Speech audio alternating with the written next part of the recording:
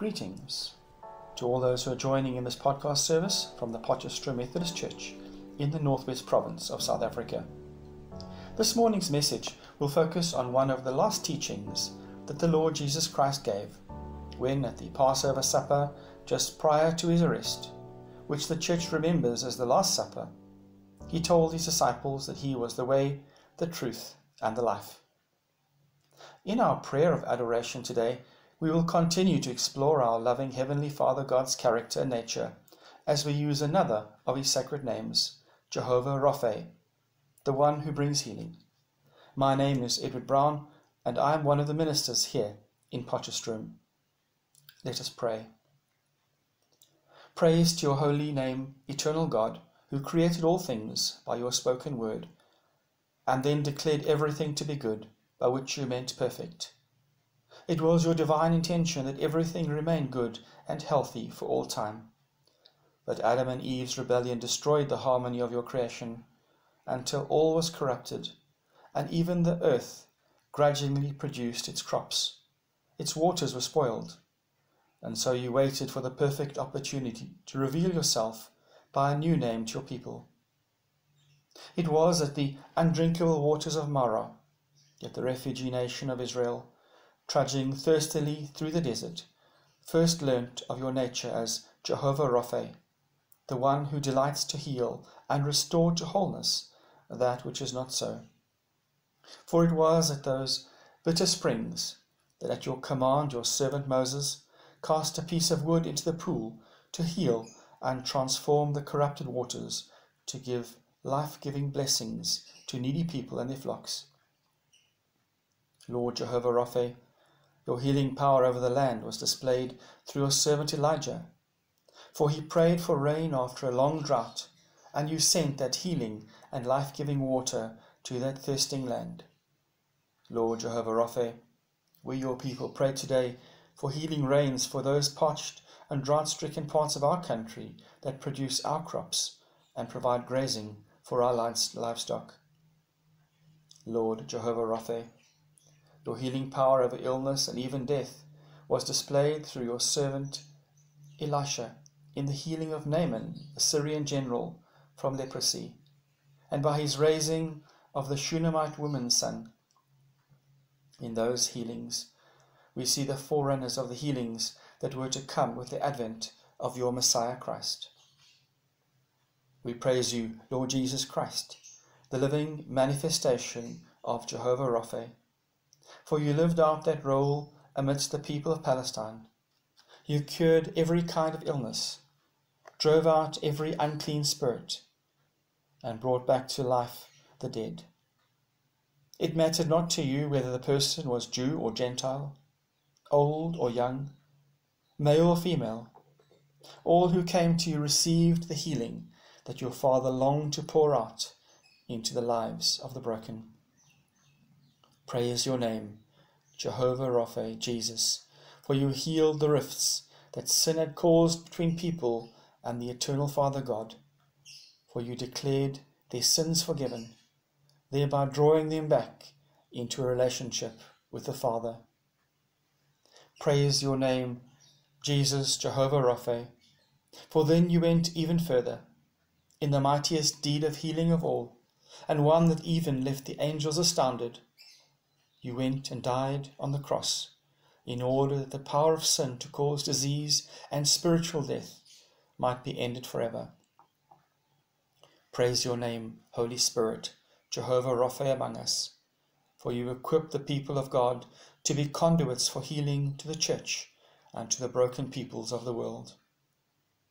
Lord God, Father, Son, and Holy Spirit, touch our lives today, that we may in your name reveal you as Jehovah Rapha to the world that needs you. We pray these things as we join in the prayer that our Lord Jesus Christ gave us. Our Father, who art in heaven, hallowed be thy name. Thy kingdom come, thy will be done on earth as it is in heaven. Give us this day our daily bread, and forgive us our trespasses, as we forgive those who trespass against us. And lead us not into temptation, but deliver us from evil. For thine is the kingdom, and the power, and the glory, for ever and ever. Amen. Our devotional hymn for today is by the American Anglican Bishop of New Jersey, Reverend George Washington Doane. It is Thou Art the Way, and is hymn 160 in the Methodist Hymn Book. Thou art the way. To Thee alone from sin and death we flee, and he who would the Father seek must seek him, Lord, by Thee. Thou art the truth. Thy word alone true wisdom can impart. Thou only canst inform the mind and purify the heart. Thou art the life. The rending tomb proclaims Thy conquering arm, and those that put their trust in Thee, not death nor hell can harm. Thou art the way, the truth, the life. Grant us that way to know, that truth to keep, that life to win, whose joys eternal flow. Amen.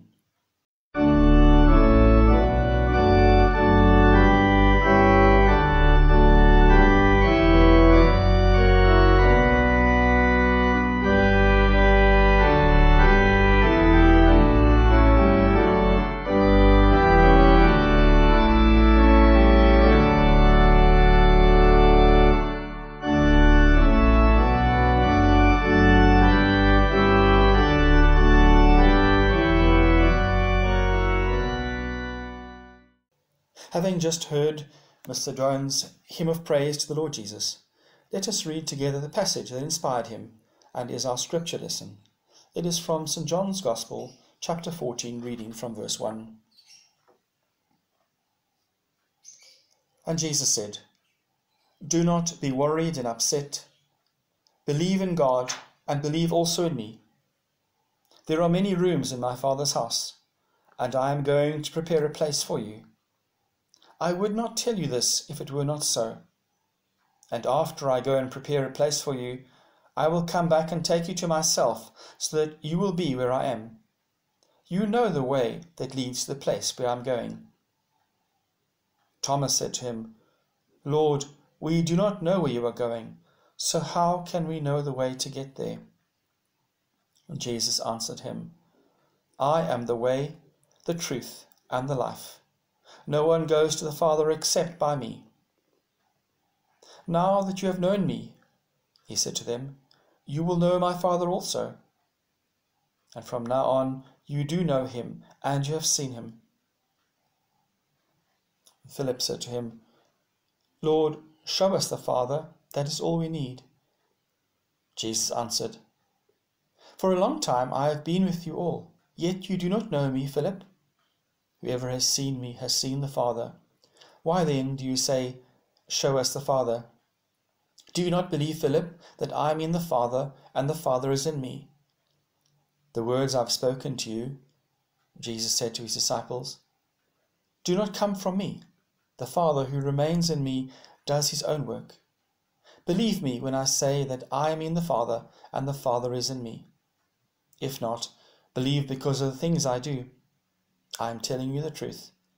Whoever believes in me will do what I do. Yes, he will do even greater things, because I am going to the Father. And I will do whatever you ask for in my name, so that the Father's glory will be shown through the Son. If you ask me for anything in my name, I will do it. May God bless this passage from Scripture. Amen. The New Testament reveals the Lord Jesus Christ to have been a master teacher. Sometimes he used examples from everyday life to convey his messages, while at others he used amusing or just plain ludicrous images. Who can forget his saying, it was easier for a camel to go through the eye of a needle than for a rich man to get into heaven? But when it came to teaching about his mission and ministry, the Lord preferred to use metaphors. In fact, he was the supreme master of this literary device, as he would take an idea and make it applicable to himself in a way that had his listeners understanding difficult concepts very easily. To the people who were stumbling around in the confusion of the Jewish religious darkness, he said, I am the light of the world. To the spiritually hungry he said, I am the bread of life. To those who knew they were separated from the Heavenly Father God and longed to get to him, he said, I am the gate. In the passage that we read from John's Gospel, Jesus responded to the concern of Thomas, and those of us who, like Thomas, are uncertain of where Jesus was headed and in what direction we are expected to go, by declaring, I am the way. But before we unpack this teaching, let's look at the background to the statement by the Lord Jesus Christ. By the way, this is the best course of action to approach all passages of Scripture. Never just take a paragraph or verse out of its context. Always look at what the writer was saying to the original target audience before extrapolating as to what that message could mean for today. In that way, you are more likely to hear what God wants to communicate to you, instead of ending up with the current politically correct or socially desired interpretation of that verse. But now back to our text. The setting was the Passover supper the Lord Jesus presided over for the disciples in the upper room in Jerusalem. For the disciples, the Passover supper represented the end to a busy and hectic week in which they had accompanied their Master Jesus in the temple while he ministered. The time in the temple had not been easy, as they had witnessed how the Lord and the Jewish authorities had been in almost constant conflict, and they were no doubt feeling the strain and anticipating a peaceful Passover weekend. The first indication that the future was about to unfold in a way that they had not anticipated was Christ Jesus' news that he was going to leave them. Unlike them, at that moment in time anyway, we also know that this was to be the last meal that he would have with them, for within a few hours he would be betrayed, abandoned, denied, arraigned, tortured and executed. But all that lay unknown in the future.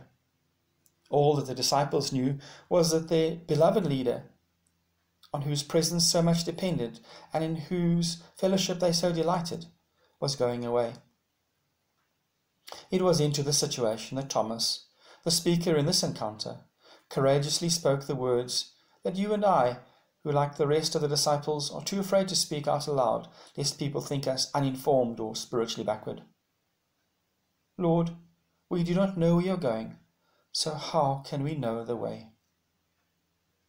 Most of us, in the quiet of our hearts, long for some kind of direction and guidance, for we find ourselves confused by the many political and religious ideologies that abound in the world, and we bewail a true lack of direction that the Church should be giving in the wake of such problems as abortion on demand to children as young as 12 years old, alcohol sales to minors, which I have witnessed with my own eyes, the decriminalization of the use of cannabis, which is a known gateway drug, not to mention the muddy waters of alternative lifestyle rights, which seem to expand almost daily to include some new deviant behavior or other.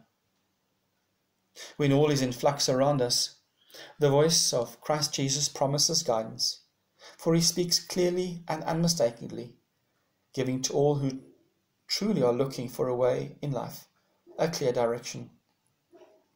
In so doing, he starts with a bold and very dangerous and life-challenging claim. He says, I am the way, the truth, and the life. Before we go further, it is imperative we decide on the validity of the first part of the statement. By identifying himself as I am, Jesus was claiming equal status with the Father and Creator God. I am was the accepted translation of the most sacred title of God, Yahweh, or Jehovah, the God who was present. The disciples and the early church, which included two of Jesus' brothers, James and Jude, it is their letters that we have in the New Testament, were all God-fearing Jews, and as such would have examined Jesus' life in minute detail before believing that Jesus qualified to apply the title to himself, and only then would they have given their full allegiance to him and worshipped him as God. That is the decision that everyone must make for themselves, for it is only those who accept Jesus as the Son of God and are open to examining the evidence for himself that he might be, that his claim to being the way can have any meaning. I believe that in saying that, Jesus was giving mankind an exact destination. Jesus said, I am the way. Firstly, he is the way to victory over sin. The way of Jesus leads up to and through the cross. There is no other way around it.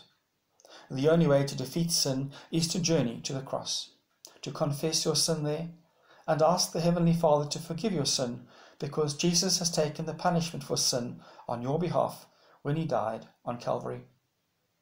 Do you want your past, all your mistakes, every bad or evil action and word forever struck from God's record? Come to Jesus, the way to victory over sin. Jesus then said, I am the way, indicating that he had victory over sin and death. The Gospels reveal how Jesus had repeatedly told his disciples that he was to die. On this particular night, however, they did not know that his death, and it was a violent and horrible one at that, was only a matter of hours away. But as John 10, verse 17 and 18 record, he had also told them that his life was his own in every way. It could not be taken from him without his permission. In other words, Jesus could not be killed without cooperating fully with his enemies. He would lay down his life at the moment of his choosing, and then would take it up again in accordance with the command that God had given him. Do you want to know that death will not be the end for you? By his resurrection, Jesus has opened the way for anyone who is in a relationship with him to share in his victory of eternal life over death. Jesus then said, I am the way of truth. In his teachings, and indeed in his life, truth not only prevailed exclusively, but it characterized his nature. You see, Jesus was the embodiment of truth. He is a standard by which truth is measured.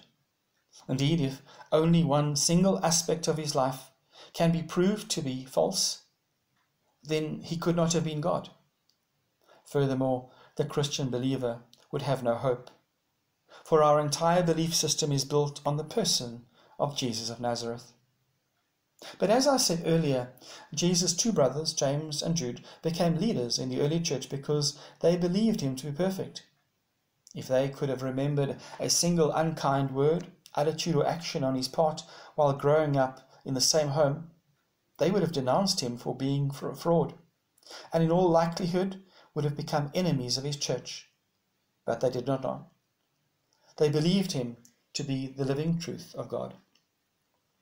In a world where truth and honesty are very rare commodities, Jesus invites everyone to his timeless truths about God, life, everlasting. Jesus said, I am the way of life. Jesus is the way of life because he is the source of life. In the opening verses of St. John's Gospel, the old apostle, who had by then had decades to ponder over the nature of his beloved Master, wrote on creation in relationship to Jesus, whom in Greek he called the Logos, which, when very roughly translated and simplified to a Sunday school level, meant the divine and omnipotently active living Word of God. And to assure that his readers would not be confused, he even began his Gospel with the same words with which the book of Genesis began, in the beginning. He wrote, In the beginning was the Word, and the Word was with God, and the Word was God. He was with God in the beginning. Through him all things were made, and without him nothing was made that has been made. In him was life, and that life was the light of men. But Christ Jesus is more than just the creator and source of life. He has not abandoned us like a wind-up clock and left us to run down on our own devices. He became in the incarnation the pattern for all human life. He reveals to us the way to live if we let him do so. And he promises that in him we shall participate in all the rich fullness of life that is our heritage as the children of God. And so when trouble strikes, Jesus is the way. In personal, social, national, and international tensions, Jesus is the way if individuals, and those most arrogant and pig-headed of all people, politicians, will only allow him to go before him. In our daily temptations, Jesus, who faced every temptation without giving in to sin, will be with us to help us to be victorious. Over the last 2,000 years of the Church, generations of our Christian forefathers have experienced that by living in a relationship with Jesus, that he led them to God's glory through every facet of their lives, whether that be work or leisure. At this point, however, it is necessary to deal with the heresy that has crept into many a liberal Christian theology, namely that while they accept that Christ Jesus has saved them, they leave the possibility open that salvation may be achieved by some other way for another person following a belief system that does not have Jesus at its center. The next words of Jesus dispel this position, for he makes a declaration of exclusivity. He said, "No man comes to the Father but by me." The acid test of Christian theology is what a person does with the person of Jesus.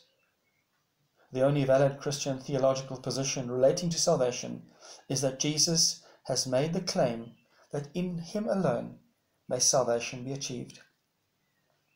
It astounds me that in a world that deals in the absolutes of mathematics, physics, and chemistry, that there are Christians who are afraid of the divine doctrine that Jesus Christ is the absolute in spiritual salvation. Any proclamation that Jesus Christ is only one option in which salvation may be achieved has reduced his divinity to mere humanity, and a purely human Jesus cannot save us or reduce our state of human despair. Countless people who have been rescued from the occult or some other religion have attested to the exclusivity of Jesus. As St. Peter declared to the Jewish leaders in the Sanhedrin, "Salvation is found in no one else, for there is no other name under heaven given to men by which we must be saved." That's from Acts 4 verse 12. Christ Jesus invites all people everywhere to come from life's deepest desperations to him as the way. He invites all people everywhere to receive him as the clear and simple designation of heaven for earth's afflictions. He invites us as his church to be consistent in giving to him absolute authority and mastery over our lives. Have you lost your way? Christ Jesus declares, "I am the way." When Bishop Samuel Wilberforce, the son of the anti-slavery politician William Wilberforce, was once asked by someone the way to heaven, he replied, "Take the first turn to the right and go straight ahead." Let us get on to the King's highway, Jesus, and travel straight to eternity with him. Amen.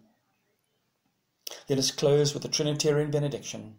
May the grace of the Lord Jesus Christ, and the love of God the Father, and the fellowship of the Holy Spirit be with you all. Amen.